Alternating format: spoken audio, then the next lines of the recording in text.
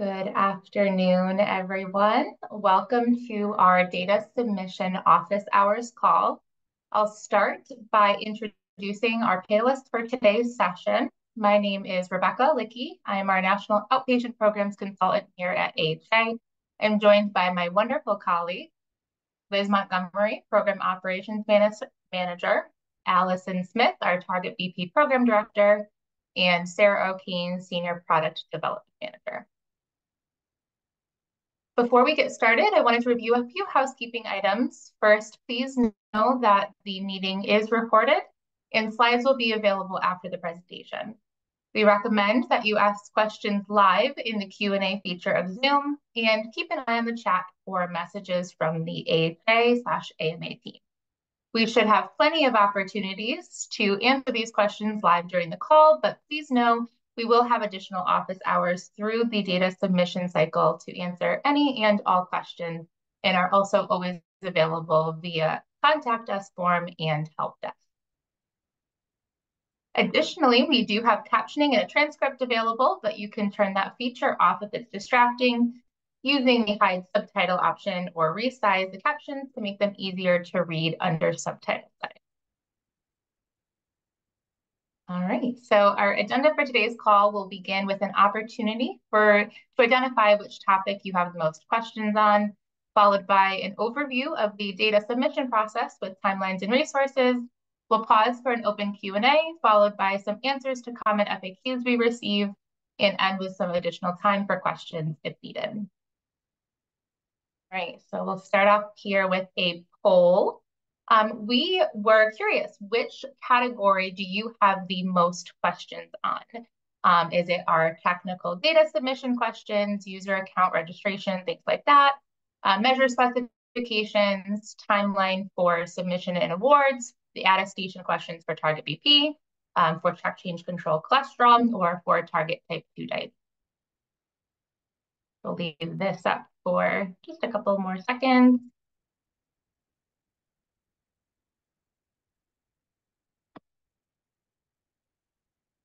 I see some results coming in here. Got some, couple of them are almost tied. We'll leave just a few more seconds.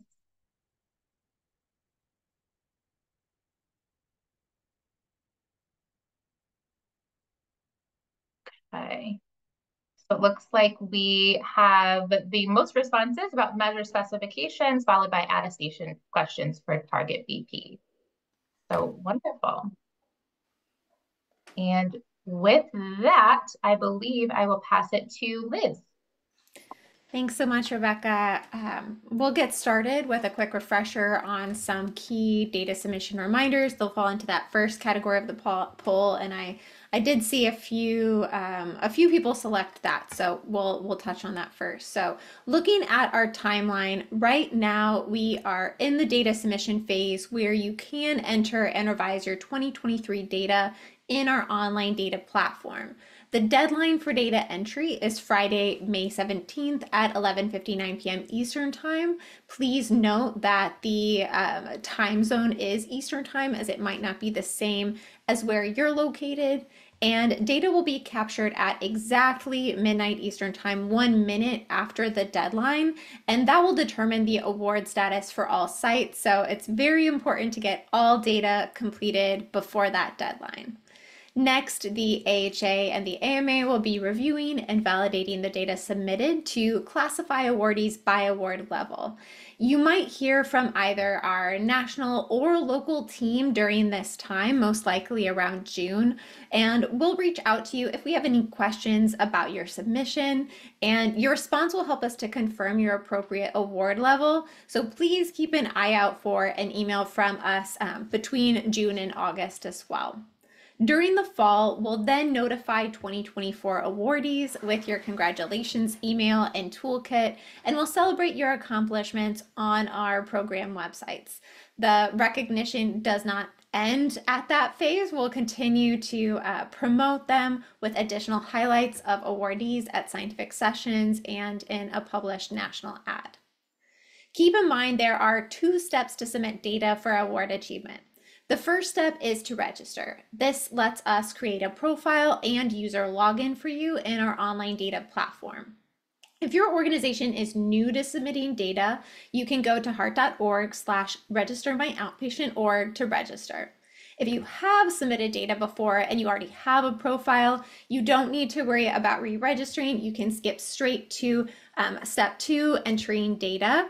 But if you are registering, you can keep in mind we're going to be asking you for some basic demographic questions and, importantly, what initiatives you wish to register for.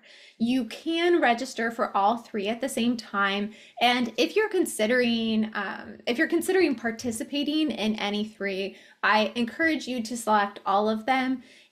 Because if you do want to add additional programs later, you'll need to come back and complete the form again. So starting with all 3 will save you time in the long run.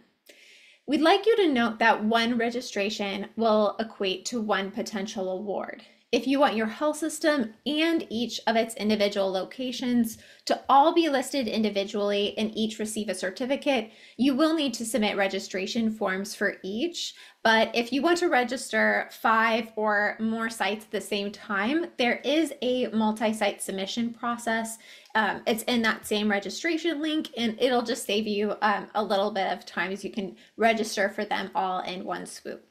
The second step, now that you would have access to the data platform, is to start by logging in to that platform and then navigating to the Program Forms tab.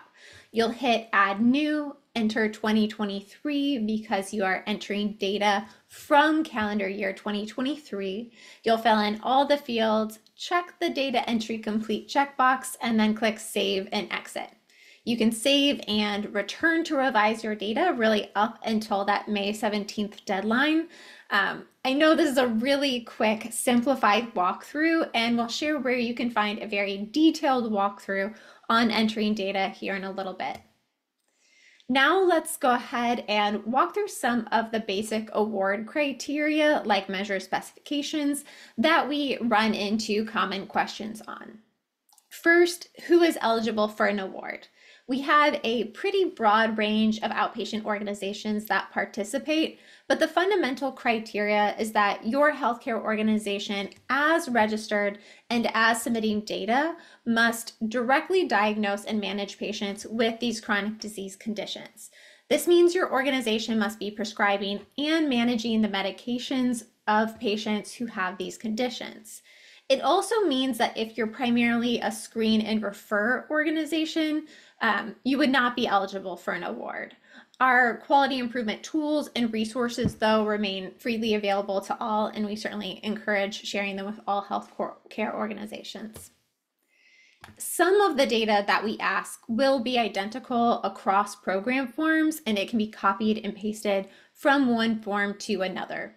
Target BP, check change control cholesterol, and target type 2 diabetes will all ask for your total adult patient population. That's going to be question 3 in each form.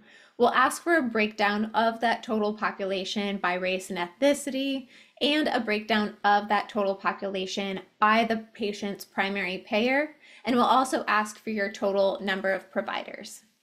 On the race and ethnicity table, we use a simplified version of the categories taken from Table 3B of the HRSA UDS reporting requirements for 2023 health center data. We do ask that this is narrowed down to your total adult patient population that is given in that question 3 total. And this year we have one adjustment to the table following UDS, as Hispanic or Latinx was changed to Hispanic, Latino, Latina, or Spanish origin. And now to get into further initiative-specific details, I'm going to go ahead and pass it to Allison Smith. Thanks, Liz, for summarizing some of the data requirements that are common to all the programs. I'm going to dig into Target BP specifically, and then we'll talk about check change control and target type 2 diabetes in just a moment. So for Target BP, the main data submission requirements are outlined here at a high level. But just to summarize, we use MIPS 236, the controlling high blood pressure measure, and its specifications, which have inclusion and exclusion criteria described in them. But the denominator for this measure is the number of patients, adult patients who are 18 to 85 years of age, who had a visit during calendar year 2023 and had a diagnosis of essential hypertension either before 2023 or during the first 6 months of 2023. The numerator for this measure is of those patients, do they have their blood pressure controlled to a level that is less than 140 over 90. So this table on the slide illustrates a few examples of whether or not a particular patient might be included or excluded in the denominator and then therefore the numerator of this measure. And so, for example, if a patient had a visit in March of 2023 and they were first diagnosed with essential hypertension in March of 2023, they would be included. In the next example, let's say a patient had their first visit in October of 2023, and that was the first time they were diagnosed with hypertension. They would not be included, even though they had a visit during calendar year 2023, the diagnosis didn't occur until the latter half of the year, so they would be excluded. And then in the last example, a patient who, again, had a visit in the latter half of 2023 in October, but their diagnosis was made the year prior, for example, in November of 2022, that patient would be included in this measure. So that's a high-level description, again, of the metric for controlling high blood pressure. There are detailed specifications of other conditions for which patients are excluded, such as pregnancy, frailty, in hospice care, things like that, that you should certainly attend to when you're doing your calculations, if your system doesn't do that automatically for you. In terms of the attestation questions, we will be asking 6 attestation questions for each of the evidence-based pillars, and we'll talk about those in a minute. But the answer options are yes, no, or not sure. And also the attestation questions, as I said, will span, there's some new pillars. So on the next slide, we have the existing questions for which you may be familiar from years past around Measure Accurately. And these are high-level descriptions of those questions, but essentially asking you, during 2023, did you calibrate your blood pressure devices per guideline recommendations? Did you check to see if they're validated? Did you train and test your team during 2023 in blood pressure measurement? Have you adopted protocols for confirmatory measurements, either through repeat in-office measurement, use of ambulatory blood pressure, 24-hour ambulatory blood pressure monitoring, or self-measured blood pressure? And do you use some type of a job aid or post an infographic where blood pressure is measured in your clinic setting? So by attesting to each of these questions, you will be considered for award status if you can attest to at least 4 out of 6 of those for the year of 2023. And those answers would make you eligible for the Silver or the Gold Plus status. So with that, I'll just move to the next slide, which is looking at the expanded question, these new questions in the realms of Act Rapidly, Partner with Patients, SMBP, and Equitable Health Outcomes.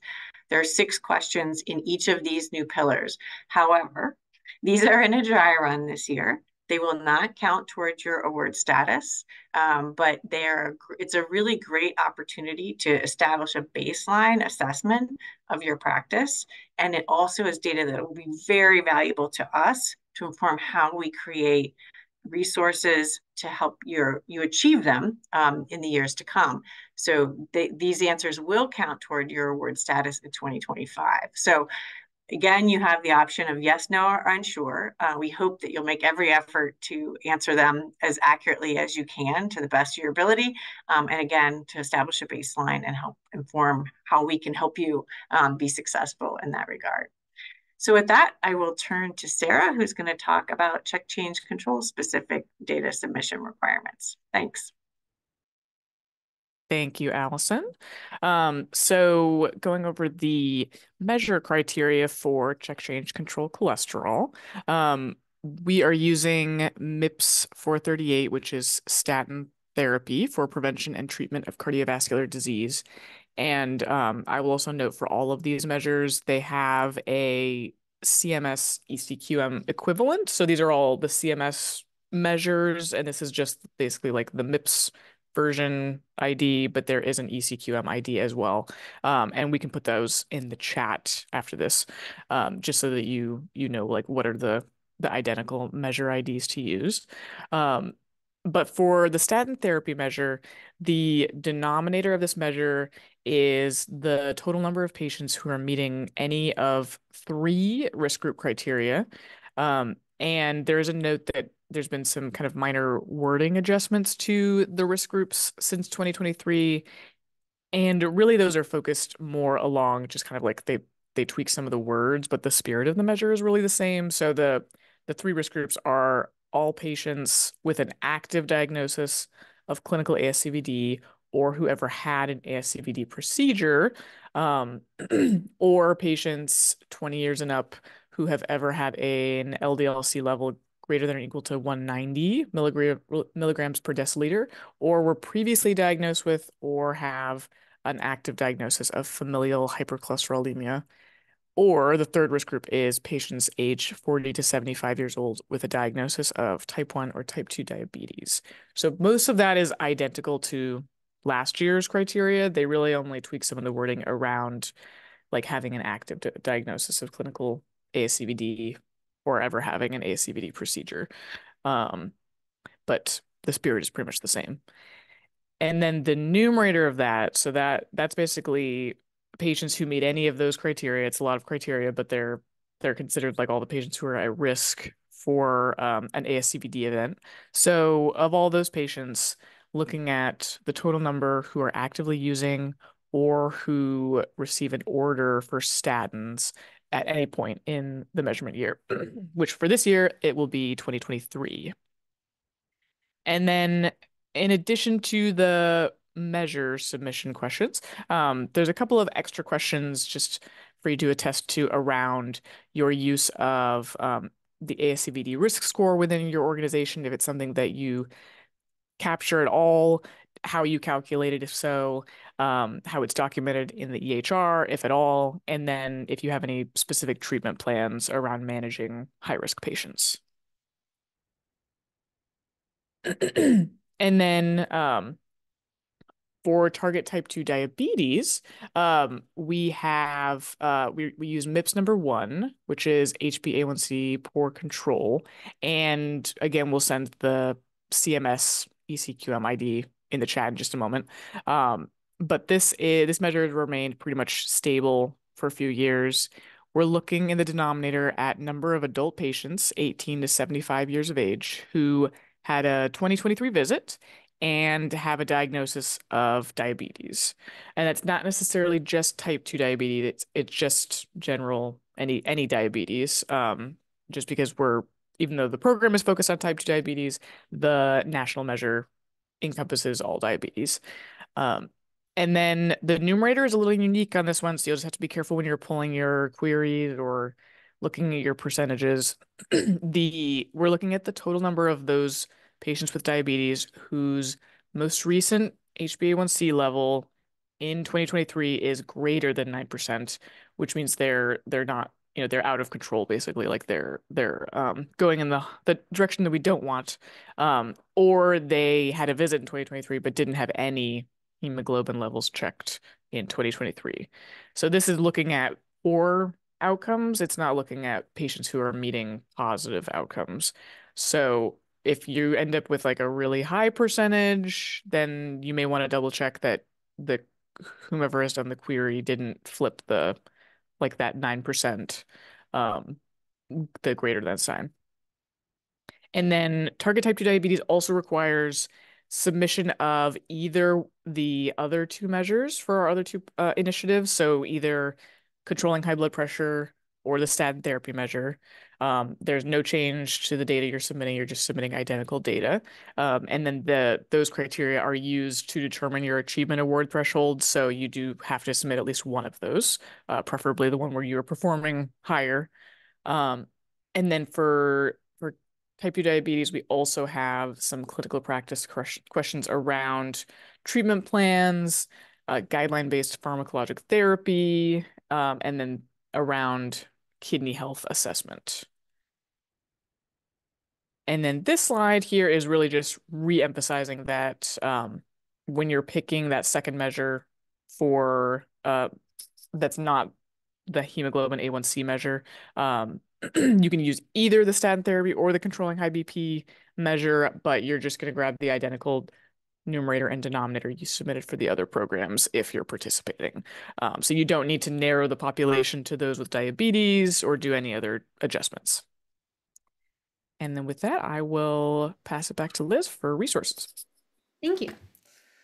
All right, so we did want to just touch on where you can find answers to more detailed questions before diving into your questions, because this might be a good knowledge to have when we go there for where you can find more details. So first, if you're looking for more technical support on navigating the data platform and submission process, then we have different formats for different learning styles. We have a PDF quick user guide that provides step-by-step instructions for each of the program forms. We also have a navigating the data platform video, and that's a great introduction to the functionality of the platform for a new user. And then we also have tutorial videos on how to submit data for each program form specifically. So there's a quick version that's just an overview, helps you get oriented. And then we also have a full walkthrough. It's a deep dive that goes over every single step in the program form. And that includes examples of some common errors that you might come across. On a different note, if you're looking for more supporting resources on answering the questions themselves, we do have an additional set of resources. So we have our data collection worksheets, and that includes the exact questions you'll be asked in the platform and additional context on many of those questions. I know Sarah's planning on dropping the ECQMs into the chat. They're also included on each of the data collection worksheets. You can see different equivalent measures at the top of each of those worksheets. Our FAQ documents go into even greater detail for common questions on a wide variety of topics that come up during the data submission piece. And then finally, we include attestation questions that are asking you about your clinical practices and recognize that they may require some more nuances and examples. So we have additional documents for both Target BP and Target Type 2 diabetes that not only give more context into the questions, but they also provide the guideline criteria that help to lead to their inclusion in the program forms, and specific resources that can help you work to achieve or improve upon the criteria of those attestation questions. I also want to call out one additional resource that we have available. So if you're submitting data for multiple sites, we do have an option that allows you to put those all together into one CSV file and upload all of that data at one time. If you're only submitting data for a couple of sites, we find that it's still easiest to go through the program form, which is the method that's included in that user guide and in those demo videos. But if you have, say, 10, 20, 60 sites that you're submitting data for, we find that this uploader tool will save you a lot of time in the end. So if you're interested in pursuing this option, work with your local AHA representative, and they can provide you with templates, detailed instructions, additional demo videos. If you aren't yet in touch with a local director, but you still want to pursue this option, feel free to reach out to our Contact Us form, and we would be happy to connect you. I hope some questions are starting to come in. I see a little red bubble on the Q&A as we're going to be opening the floor for that in just a moment. But before we do so, I'd like to share a few tips for success. One, we encourage you to register new organizations early, as it can take up to 3 business days to process your registration. 2, we recommend entering and saving your data as early as possible. And this will allow our staff time to both confirm that your submission came through and is fully complete. It will also allow them to provide you more support in troubleshooting any questions or issues that might come up along the way. And then 3, we shared a lot of resources today in just a couple of slides and in the chat, but I recommend that the data collection worksheets and the quick user guide will be your best go-to resources. Last, if you make sure that that data entry complete checkbox is selected and you're able to save, that will ensure that you have completed everything that you need to on that form. And of course, the biggest tip for success is just to stay in contact with our team. We are here to offer support and answer your questions along the way. A reminder of a few key takeaways. So the deadline to submit data for an achievement award is May 17th. If you submitted data before, you do not need to re-register unless you would like to add a new initiative access to your organization. And as you submit your answers to the new Target BP pillar questions, please know that they're not going to affect your awards this year, but they are going to help us tremendously with establishing a baseline for future recognition and future awards. And with that, I'll pass it back to Rebecca to see if we have any questions for an open Q&A. Sure. So, Sarah, actually, I know that there was a question asked in the Q&A, but I was hoping you might be able to answer that live because I think others might also have the same question. So one of our participants had asked, why is MIPS measure being considered and not UDS measures? Yes, I'm happy to answer that. And I think it might just be a naming convention difference, because in the UDS manual, it asks for the measures by their CMS ECQM ID, but they are the same measures as the MIPS measure. So I put in the chat, and then like Liz mentioned on all the data collection worksheets, the equivalent IDs are mentioned. So for example, the controlling high blood pressure measure is MIPS number 236, but the electronic measure version that UDS references is called CMS 165 version 11. But for all intents and purposes, they are the same measure, and you are welcome to use either specification, especially if the ECQM version is already built into your platform and readily available. It's more just that the MIPS version has like the full paper PDF that provides full instructions for organizations who may have to manually calculate the measure. So that's why we default to that ID reference. Thank you, Sarah. That was very helpful. We also, I think this question might be for you. Somebody had asked, do you allow fructosamine levels for patients who have a medical condition that would make the A1C unreliable? This is a good question. And I may have to come back to you because I think, or maybe get some more information, because I think for this measure, it doesn't allow for fructosamine levels for the numerator. However, the patient might fall under exclusion criteria if they have a medical condition that, like they call it advanced illness, but it's really a bunch of different conditions that are considered advanced illness. And so it's very possible that this patient might fall under that category and be excluded from the measure. So you don't get dinged unnecessarily for not having an A1C when they really wouldn't need one. But happy to talk to you offline to get more information about those medical conditions. Thank you, Sarah. Okay, the next question I believe would be for Liz.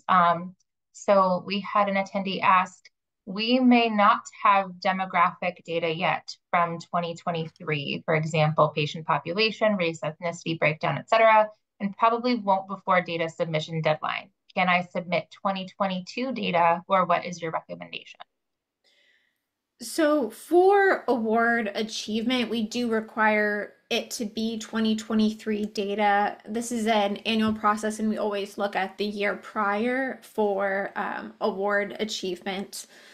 if it is a matter of like you're able to pull all of the measure data and you're able to do all of the attestation data and look at all of those practices from 2023, and the issue is specifically with pulling payer information and specifically with race and ethnicity information, it might be worth reaching out to your local AHA contact, and we can work with you to see if there's a different route to collect that data, or submit using the unknown fields in a way that would work for you. But we would still need to make sure to be able to get at least that total adult patient population and the measure numerator, denominator, and attestation questions for that calendar year. I'll add that from like a benchmarking perspective, our data platform does allow retroactive data submission. So if you wanted to go ahead and utilize the platform and submit previous years to help fill out the benchmarking reports that allow you to track year-over-year data, that is an option, but it would not qualify you for a 2024 award. Hope that helps. Yeah, thank you, Liz. That was very helpful. Those are the only questions we have at this time. I welcome anybody who has additional questions to pop into the Q&A or the chat, and we can ask them during our next break. Okay, great. We do have some questions that we frequently get, so we pulled them together and we can walk through these common questions in the meantime. I think, Sarah, you are going to kick off this section. Yes, this is me. So just some technical FAQs. If your organization's name has changed, how do you ensure that that new name is reflected for your achievement award? And the answer for that is to please reach out to us at the bit.ly AQ contact us link, because that basically just tells our internal staff that we need to update your name on all of our internal documents around how you want your name to be published for award purposes.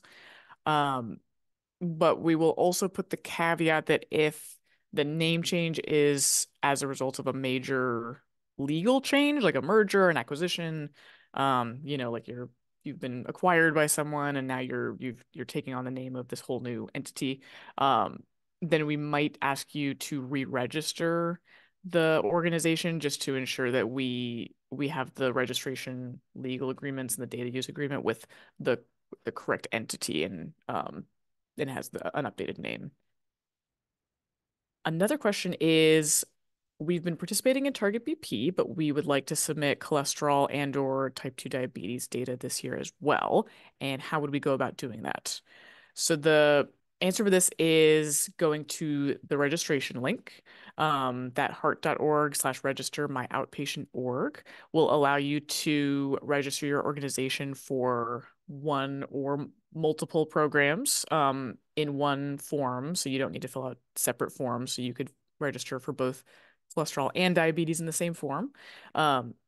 If you want to register multiple sites, so for example, like if you have 3 different locations that you want to register for cholesterol and diabetes, you can fill out the form once per site, but you will have to then go and do another form for the next site and another form for the next site. Like basically the form is site specific. You can't add multiple sites within the form. That said, there is also a link within the registration form for our multi-site registration process where you can fill out a spreadsheet and upload it instead, which is nice if you have a lot of sites, usually like 5 or more, 10 or more. It just makes it faster so you don't have to do the form 5 or 10 times. And the next slide, so if you are having trouble logging into the data platform, if you are a brand new user or so you just don't have a login at all, or you're replacing a prior staff member who had submitted data and they had their own login, then please contact us at the bit.ly link so that we can get you set up with a brand new login.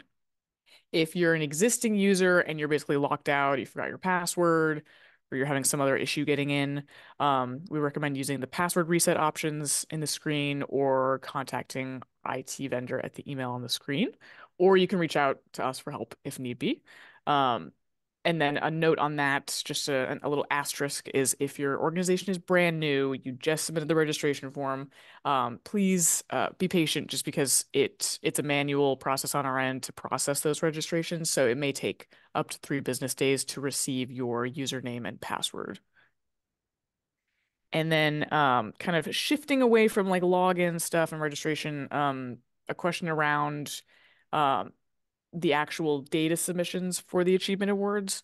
For the payer questions, where we ask for, Medicare, Medicaid, uninsured, etc., and dividing the patients into each of those categories, looking for guidance around how to delineate each patient per category. There is in each of the data collection worksheets for each program, there is a nice little instruction section that details for each group, like Medicare, etc., which patients to count in there, because there are some instances where a patient might count in one or more categories, and for those we try to lay out like which one to prioritize. So if they count in both, you pick this one. And then on the next slide, let me just double check that this one is for me as well. I think it is. Yes. So if you do not capture race and ethnicity, which it sounds like we already kind of had a similar question around this around capturing demographics, you can place those patients in the unknown grouping.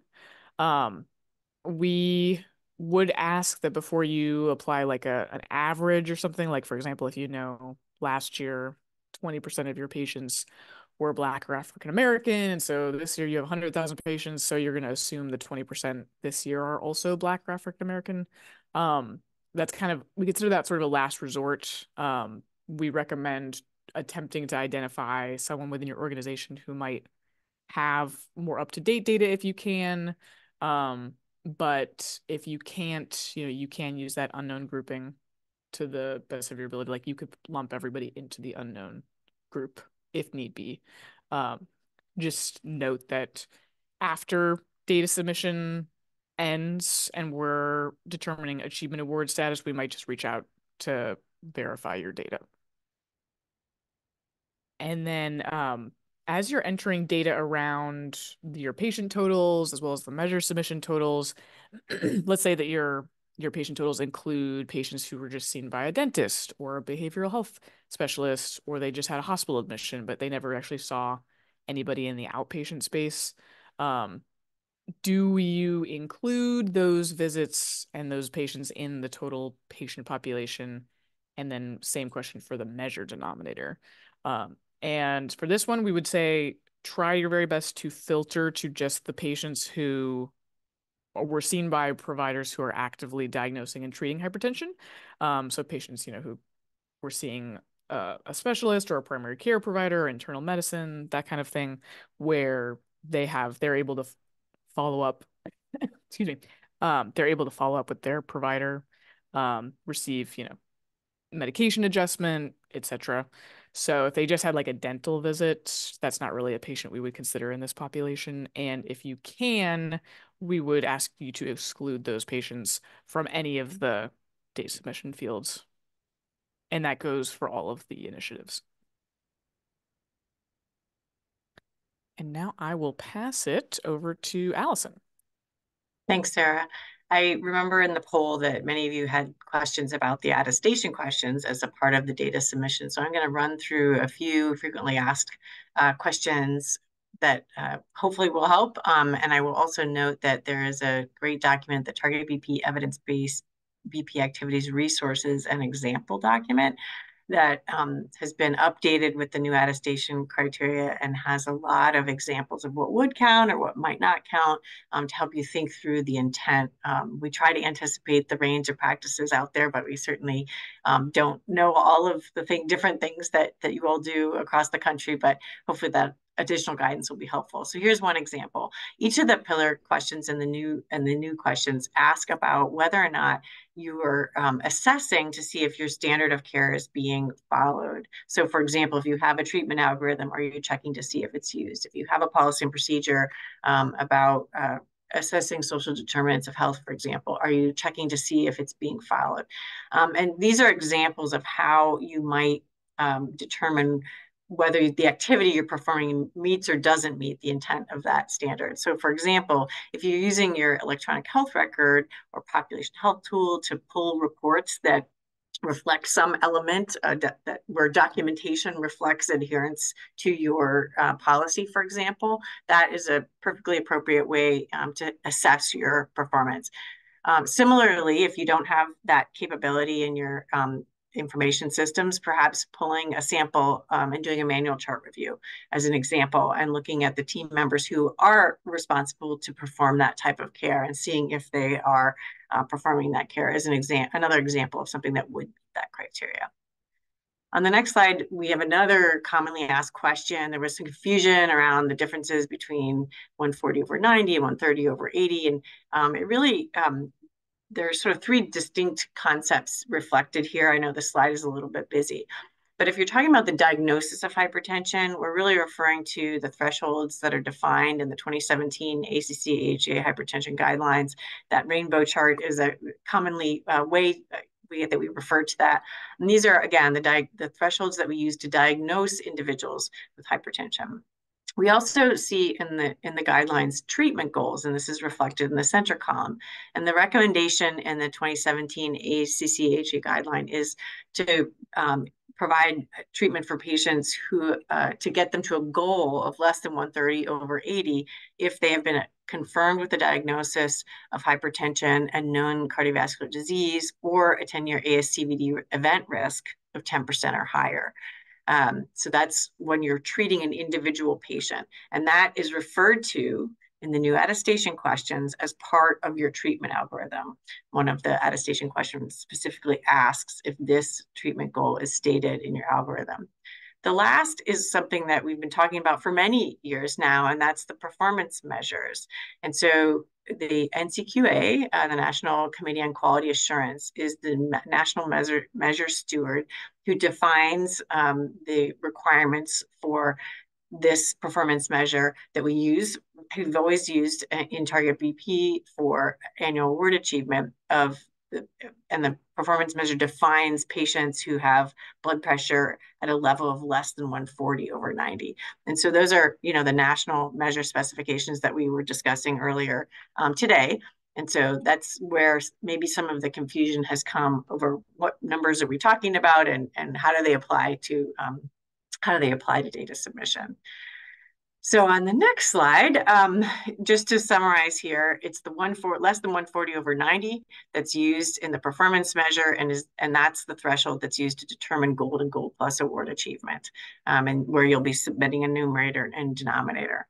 The place where you'll see less than 130 over 80 referenced again is the threshold for initiating treatment for patients, for a treatment goal for adults with confirmed hypertension, and that you will see in the attestation questions in the context of using a treatment algorithm. So hopefully that helps clarify some of the confusion around those different numbers that we're seeing cropping up.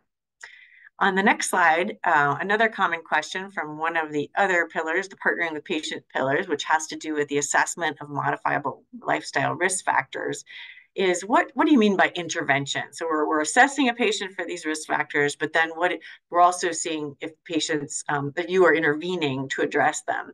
And so that might be, there are a variety of ways you can intervene. It could be providing handouts and educational materials. It could be through goal setting and engaging patients in collaborative communications to set lifestyle improvement goals. It could be referring a patient to a dietitian or a community resource for a cooking class, or prescribing food or exercise or medications to support them with modifiable lifestyle risk factors, including diet, nutrition, physical activity, and use of tobacco or alcohol.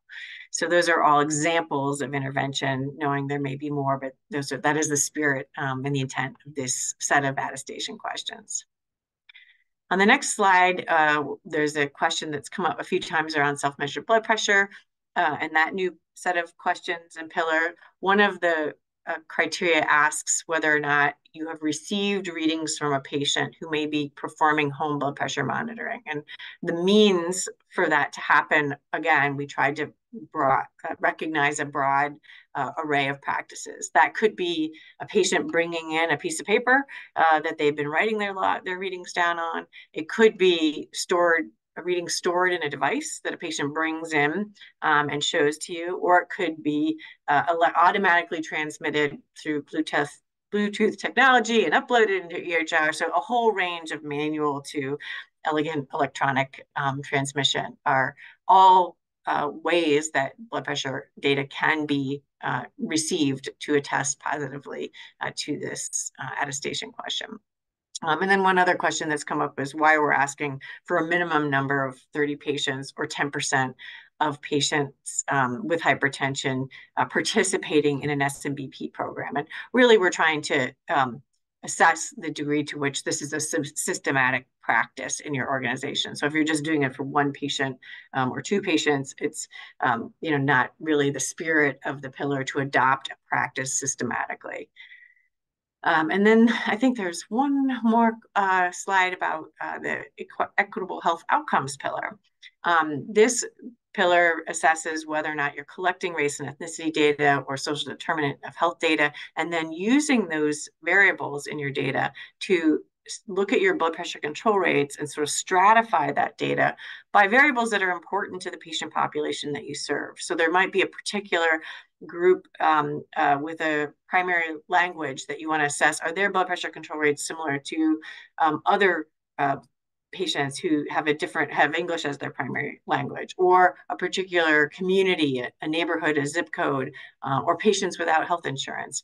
And these are really tools to look for disparities in your health outcomes, and then obviously dig into opportunities to achieve equitable health outcomes. What else does this patient population need from us to help improve their blood pressure control rate and make it comparable to that of our overall population? And then for social determinants of health, that is a sort of a broad term that could include things like food, housing, or transportation insecurity, safety or mental health issues, immigration status, being veterans. All of those types of social determinants might be variables that are relevant to your patient population to dig into and see if patients with those risk factors or circumstances have comparable outcomes to those who don't. So with that, I think we are moving on to just a few other FAQs, turning back to Liz, I believe. I think so. Before I jump into these, I do just want to call out, I know I saw a lot of questions on the Target BP pillar as far as like part of that poll at the beginning. So if you do have questions and you want those answered, we're going to walk through our other programs, but please feel free to put those in the Q&A, and we're happy to jump to your live question in the midst of all of these kind of common questions that we encounter. So first on this slide, in the meantime, is for our check, change, control cholesterol program. Sarah did talk about those different attestation questions that we're asking as part of the program. And on one of them, we're asking if you are calculating ASCVD risk. And if you don't calculate that, but you still want to submit your data, can you still be recognized? And the answer is yes. We're looking for organizations who are committed to continuously improving their assessment of atherosclerotic cardiovascular disease risk, even if you aren't yet up to that level. As an organization, we want to work with you, and we would like you to know that you are still eligible for recognition so long as you're submitting the measure data on statin therapy. And for target type 2 diabetes data, will my measure data entered for target BP or check change control cholesterol auto-populate in the target type 2 diabetes form for those two measure options? And I know Sarah emphasized like how they are really identical measures across the different programs.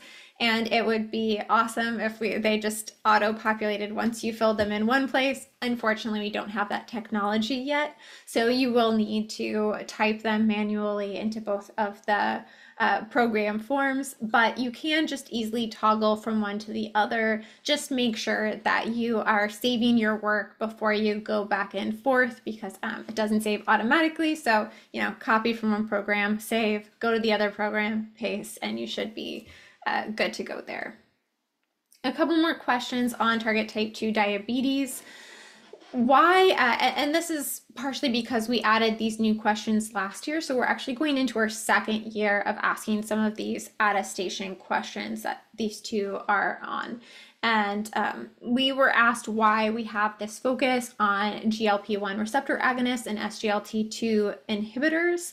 And this is really because while the medications have been around for a while, recent national and international clinical trials and science has shown how they can be game changers in the treatment of type 2 diabetes and in reducing the risk of heart disease, stroke, heart failure, and chronic kidney disease among patients living with type 2 diabetes. So this is a big focus for us, is to learn more about how organizations are prescribing and managing these medications.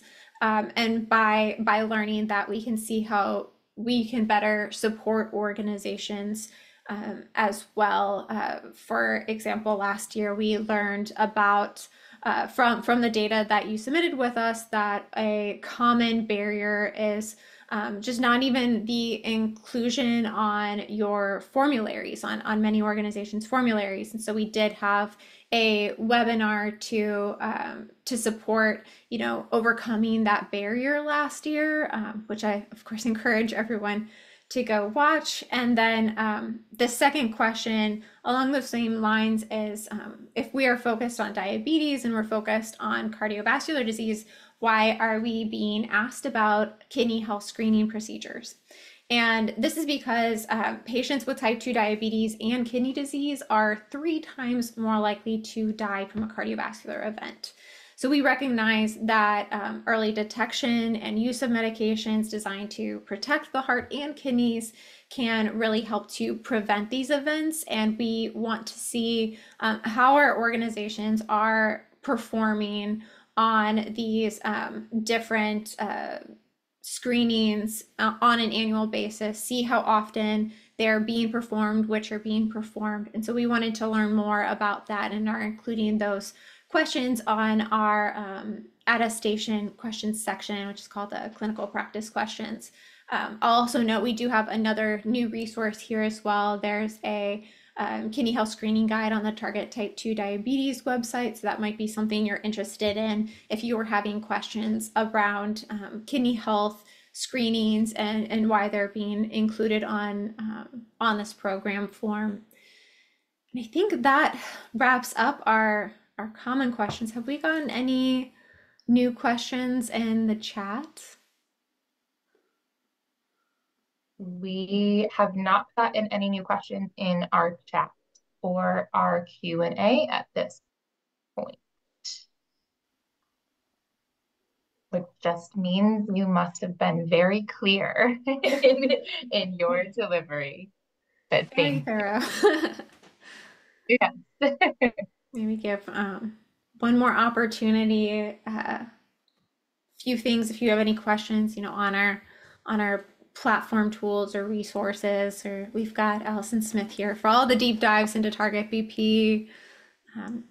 Yeah, I'll just reiterate that we had an opening kickoff webinar in January, another deeper dive into the attestation questions and office hours. So those recordings from the events that have happened so far this year are available. as well as the recording from the one today will be available shortly. So hopefully you can take advantage of those events as well as all the documents that have been dropped in the chat today. Any other comments or questions?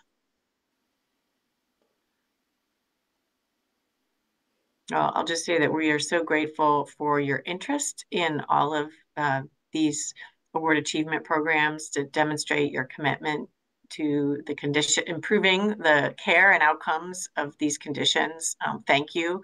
It's such an important effort annually, and we thank you for participating.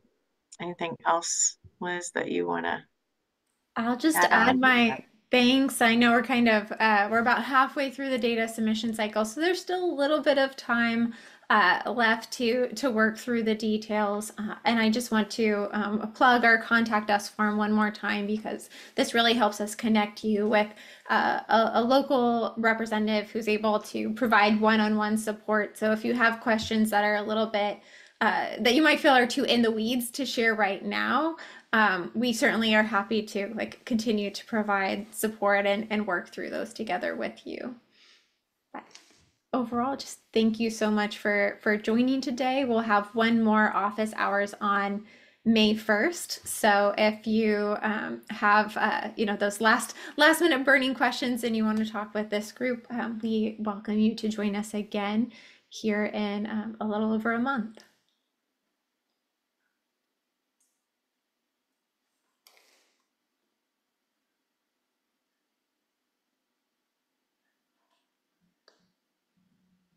Thank you all. Thanks, everyone. We'll just stick around for a second in case there are any straggler questions. Thank you.